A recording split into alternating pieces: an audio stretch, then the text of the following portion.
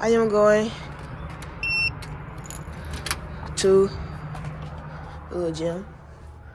You know, it is early morning, Saturday.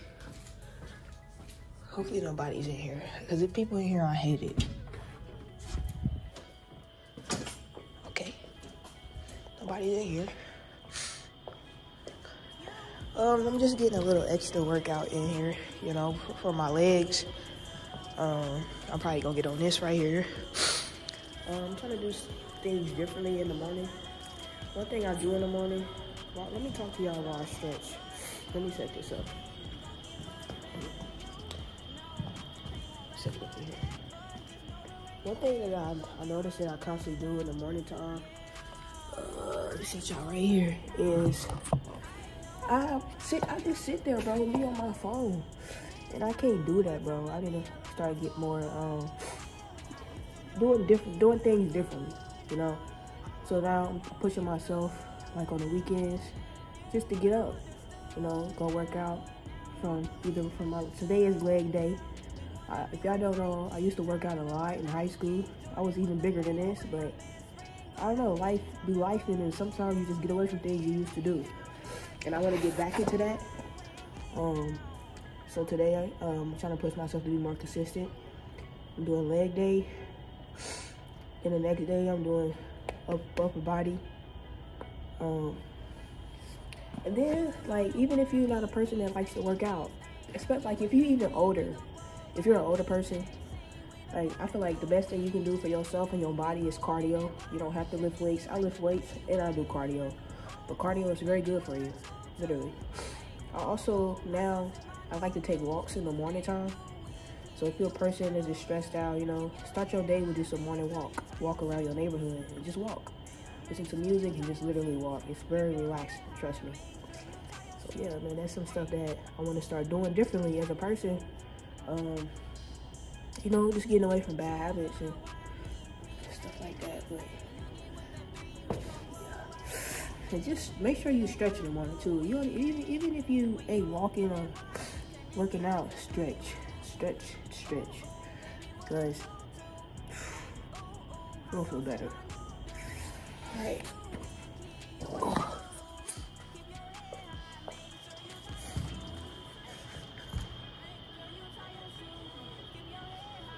Stretching is good. So, let me start this right here.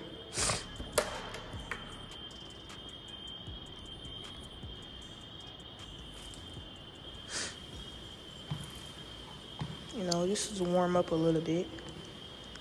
And then eventually, I like to put this all the way high, because it's like I'm walking up a hill. And I'm trying to build muscle in my leg, and I just raise this all the way up.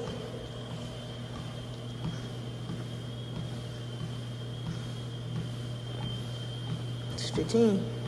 Then, I'm about to listen to music while I do this. And I'm gonna pick the camera back up when I get done.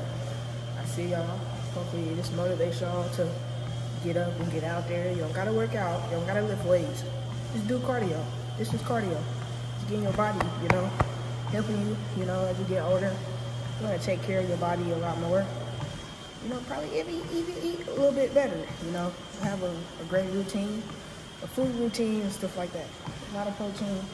I would have to go with a lot of protein and stuff like that, but yeah, I'm gonna hit y'all. Just walking around right now, taking a little walk. I'm not done with my leg workouts because I got weights at home and I do squats with those. So I don't like to work out in the gym. It gives me anxiety. So I don't really work out in the gym. If I do go to like the big gyms, it's because I'm going to play basketball. Other than that, I don't really like working out in the gym. I have stuff at home. Yeah, man, so I don't know, I'm just walking right now. Trying to just get relaxed. So I'm gonna try to make this little video interesting as much as I can. So I'm gonna post a video, right, of this kid, right? His name is Cortez. I got his last name, but his name is Cortez. Recently, in this clip. I can't really show much of it. But recently in this clip, he got kicked out of his main school. His main school kicked him out, put him into that school. That school that he got kicked out. The school that he was sent to was more of a, I believe it was designed as like a rehab or a type of school for kids who have behavior issues to get them restored so they can be able to go back to their main schools. I'll be at home thinking about I want to fight tomorrow, so I'll plan how I'm gonna start a fight off. Get in front of me! I'll walk up to the person who I want to fight and push him and say, then I'll see what he'll do. Get out my face, boy. I'm not playing with you, dummy. Don't come in my face. Sit down. I will take the whole bus right to the police seat. You don't care, but I will care. Do you understand what I'm saying? Now get down in the seat. Get down in the seat, man. Get down in the seat, man. What you say? Make me. All right, watch out, though. Hey, you watch out, though. Make you? Hey, let my hand go, though, for real. Damn! Get your whole bitch ass on, man. Don't sit down now, y'all. Get my shit. I saw who threw it out the window. Tell them the reason why you can't look at them in his eye. Tell them why you can't look at them in his eye. Yeah, I'm wondering about that, man. What you think? Cause I'm high. High. You high? Yeah. Smoking a lot. Smoking a lot of what? Weed. So, I want to ask y'all questions. First, after seeing Cortez, what is your natural judgment of him? What this naturally come to? Like, what naturally came to your thought process? Like, what did you think of him? Without knowing his life story or anything like that, just off of what you just saw, what did you think of him? Like, write those down of what you thought of Cortez. Cause I know, and this is true, and I'm gonna be honest, a lot of times, when Cortez when kids like Cortez step in a type of environment like that, a lot of people, oh, I don't want him in my class. Yeah, what did you think about Cortez? What was the first thoughts the thoughts that came to your mind about Cortez? Most people would think negative about Cortez. Negative thoughts, mostly negative thoughts would come to a person's mind about Cortez. It's just different things like that. It's a negative form of thinking that's around Cortez, or kids like Cortez who go into environments like that. It's a negative thing. Dude, when you first see Cortez or see how his behavior is, you automatically think like, oh, I want to help him, or oh, he a bad kid, I don't want him in my class, he gonna get kicked out, he gonna get expelled. You know, just certain negative stuff about him, right? So write those down. And when you write your thoughts down, it allows you to get to know yourself. It helps you, and it allows you to see how you think about kids like Cortez. You know, and when you write your thoughts down, it can help you become better as a person who works in a school system. You know, it can help you become better as a person. It can help you become better as a teacher, and it can help you become better as someone who, how can I put this? When you write your thoughts down, you want to learn about yourself and want to become better to the point where when you see kids like Cortez, you want to get away from those negative thoughts and have like empathy and stuff like that. It will help you. It will help the school go in a better way, and it will help you have a connection towards kids like Cortez to the point where you will gain influence, you will gain understanding, and you will help the schools thrive in a better way. You know, so after y'all saw Cortez's behavior, here's a clip of the root cause behind his behavior. My little sister, she got beat to death. My brother was killed on 16th Street in an all-black minivan. He got shot by his friend, setting him up over some money. And my dad locked up for a murder that he did, trying to rob a store. And then his girlfriend tricked on him and told him where he was at.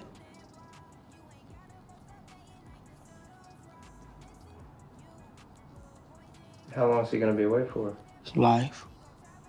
As you can see, as you learn about the root cause behind his behavior and his trauma, you know, his dad, his brother, and his sister. And on top of that, he lived in Chicago. He lived in the hood in Chicago. You know, his inside of his environment is dysfunctional. So all that lets you know the issue behind Cortez. Now, here is a documentary of Lil Yummy. What's your name? Tiffany Hannah. And what's your baby's name? Precious Sterling. You live across the street from Robert. Mm-hmm. Did you know him? Mm-hmm. What did he look like? If I was to see him on the street, what would I see? Dark skin, short, braids in his hair. Brazen? Braids. Braids? How long did you know him? Since I've been staying around here. How long was that? About a year. Yeah? Mm-hmm. What was he like? Bad. Bad? Like, when you say bad, what do you mean? Fighting, stealing, breaking into people's houses. I think you should have answered the question. Yeah? Shut up! Somebody open up that door. Did you ever see, like, the police coming to his house? Every other day. Every other day the police would come into his house? Mm-hmm. Yeah? When you found out that he was killed, right? What did you think? I mean, it shocked me. He shouldn't have got killed like that. I mean, he didn't have to die the way he was killed, but that's the life you live. That's what happens. Now, when you see Lil Yummy, y'all saw the clip of him. Write down the thoughts that you had about Lil Yummy. What automatically came to your mind when you saw that clip of Lil Yummy? 11 years old, gang banging, stealing cars, killed a girl, got killed, in and out of jail at such a young age. What did you think about that? What are those negative thoughts that came to your head? Write them down. Learn yourself. If you want to grow, you can grow, you know? Now, here is the root cause of Lil Yummy's behavior. First, I didn't believe it, and then when it was on the news, I believed it. And what did happen to him? What do you know about what happened to him? Yummy lived in a nice house and stuff like that. He was an 11-year-old boy. He got beat by his father. He had burn marks all over him, stuff like that. I think the child was lost. The child was from a home without the proper upbringing that he needed. He had, like I said, from 22 months old. How many babies, 22 months old and got two brothers or a brother and sister or whatever, but he has two other siblings, 3 and 5 years old, and you get to take a 22-month baby to the hospital with cigarette burns on his butt? Please, that's brutality on that child. And then the baby's left in the care of a 3 and a 5-year-old. Where's the responsibility for that? But then how can you blame the mother? Maybe she had her own problems too. And as long as the cycle keeps going like that, it's not broken by responsibility within the community itself. Now, as y'all can see the root cause of Lil Yummy's behavior, y'all see how he had no connection to his parents. He got abused as a baby. He got taken away, put in his grandma's care. The kid, he felt no love. He felt unwanted.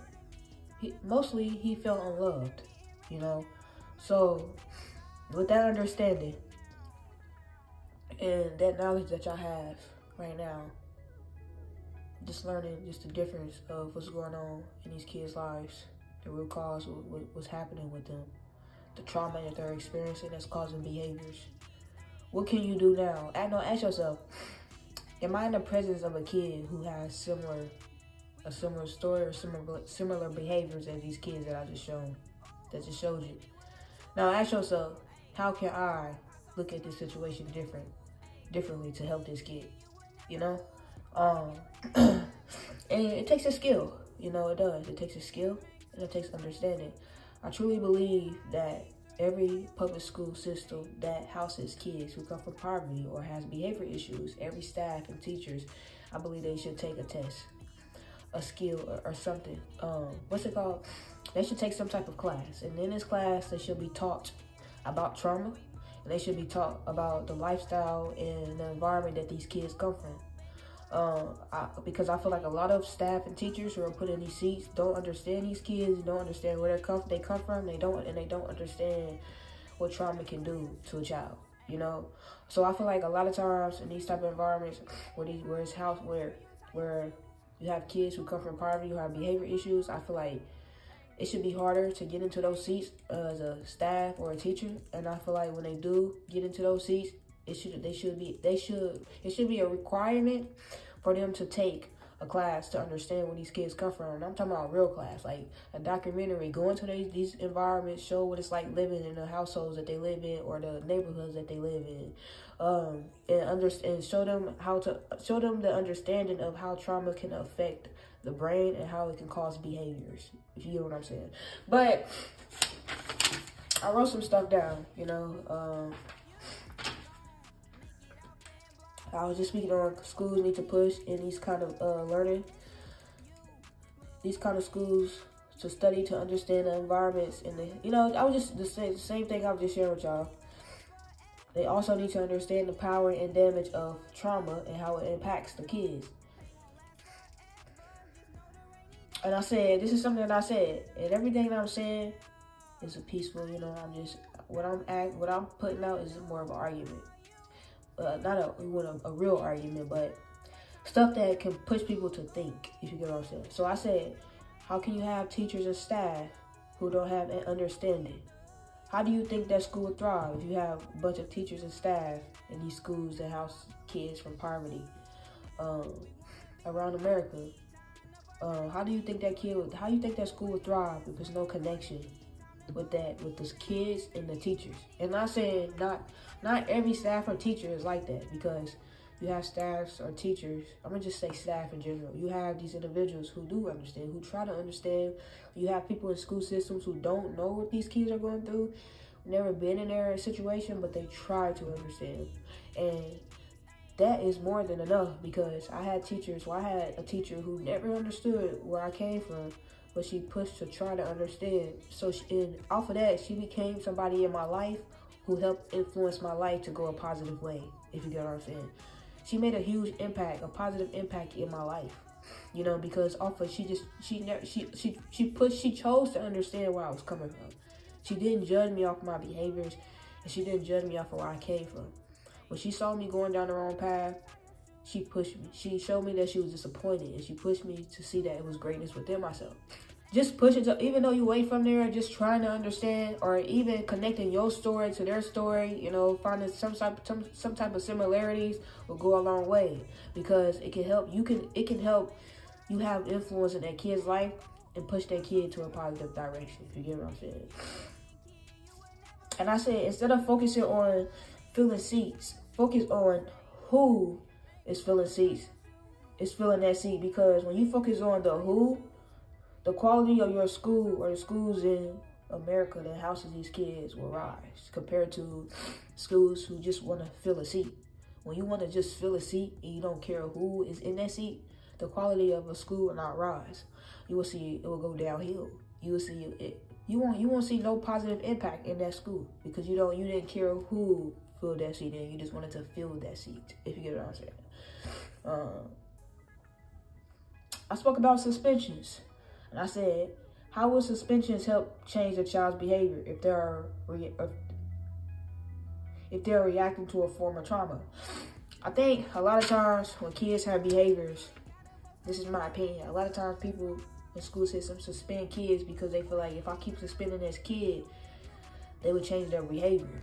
But if you're constantly suspending this, if you catch yourself suspending the same kid over the same behaviors, then something has to change. And I understand suspension is needed sometimes, because suspension teaches you about consequences. Suspension teaches you it is consequences to the bad choices that you choose to make. So I do agree with suspension in that form. But it comes a time where you have to understand, if you're suspending the same child over and over again for the same behavior and you see nothing is changing, then you have to go to another form. Okay, if this is not working, then something is deeper. What else can I do to help change this child's behavior instead of suspending them? Because I got suspended, and I can tell you I didn't really care about getting suspended, because I still felt the same way. I still felt unwanted. I was angry. I didn't care. And school to me was like an outlet to get all my anger out. I didn't care. You can suspend me all you want. I'm going to come back and do the same thing, because I'm still feeling the same way within myself, if you get what I'm saying. So, try to keep a tally or what's it called? Like a sheet of the kids. If you notice the same kid is getting suspended for the same kind of behaviors, keep that in like a record, you know, keep all these same kids together and like kind of keep that information under a kid's file, if you get what I'm saying. And when you see a constant repeated cycle, then you have to understand this is deeper than just this is deeper than just suspension.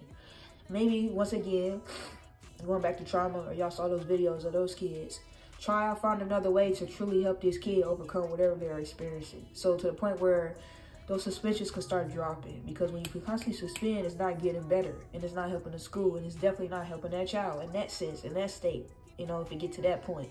Suspension can help sometimes, because you can have kids who do something, and you suspend them to teach them that it is consequences to your behaviors, and whether good or bad. And now that kid that you suspended off of that issue probably learned their lesson. You never seen that kid do it again. So suspension is needed because it teaches you about the real life. But when it comes to a point where suspension is not helping that kid change their behavior, then that's when you have to go to a point where, okay, sit back, go into a meeting or whatever, come up with resources, study, come up with ideas, come together and say, okay, this is not working.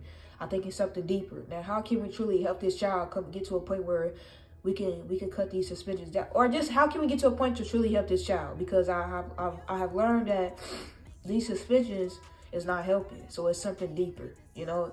And that's where you come together as a school or whatever, and you truly sit down and you find other ways to really, you know, like to restore whatever is bothering this child. If you get what I'm saying. So yeah, it's a lot. I feel like if I created a school, Lawrenceville, I would probably have a very successful school. Because I thought about creating a school because I understand how to create a system. And if I ever created a school, I would create schools for kids who have behavior issues and who come from poverty. Because I feel like I know what it takes to really I know how to create. I know what it takes, and I know what system is needed to get to push those kids in. You know, I feel like I know what it takes. So I feel like Lawrenceville, I could create a very successful school. I feel like I know what it takes. Just different things like that. Just do off the understanding and just coming from poverty and being troubled myself and just understanding the knowledge that God has given me. I feel like I could create a very successful school because I understand this stuff. I can create I feel like I can create a very successful system. And it's the knowledge. I don't know. So it's just a lot of information that I wrote down, but this information I wrote down is not really connected to this video. So I spoke on classroom activity stuff, have the boys go against the girls on a project. So for example, so as I stated how I know how to create systems and learning how to get kids involved, and to the point where you get them involved, how can I put this? Get kids more excited to do their work. Get them more excited to be involved and turn in more paperwork, or not even work, turn in more work in general, you know. So I'll come up, so something I said, I'm gonna share, you know. For example, classroom activity. If you have a classroom or just kids who don't care to be involved in activities or not turning in their work or they're bored, you can create activities where you get them excited to where they want to actually turn in their work. So I said, classroom activity. This is something that other people have probably tried before. Have the boys go against the girls on a project. Just off of boys versus girls is gonna bring an excitement off of that, because boys and girls always going at it with each other. Oh, I'm better, you know. And to create a healthy competition, it will cause them to really want to do this work, do this project, because now it's all about bragging rights, if you get what I'm saying. So if you put girls versus boys in your classroom, most likely you will have a lot of kids participating, you know, and and they are going to want to get the A+. Because now they're competing with each other. So whoever get the A+, they're gonna rub it in each other's face like, oh, I got an A+, oh, I got an A+ over you, we better than you, and it will cause healthy competition, and it will cause the kids to really participate in this activity, and it will cause, you know, if you get what I'm saying. So, just off of, and you could put a prize behind it, but just off of girl versus boys, who basically in their minds, whoever wins is better, you know, and they're going to push to get this A+. You can add whoever get an A+, get a pizza party or get this. So you can add that in there, but even if you don't add that in there, off the strength of girls versus boys, it will cause a lot of kids to participate, because now they want to, it's healthy competition, if you get what I'm saying. What I say? Yeah, I said you will see many kids participating and excited. They will be excited to do this project. Also, I said something like, just because a boy is hyper doesn't mean he has ADHD. He's just a boy with a lot of energy.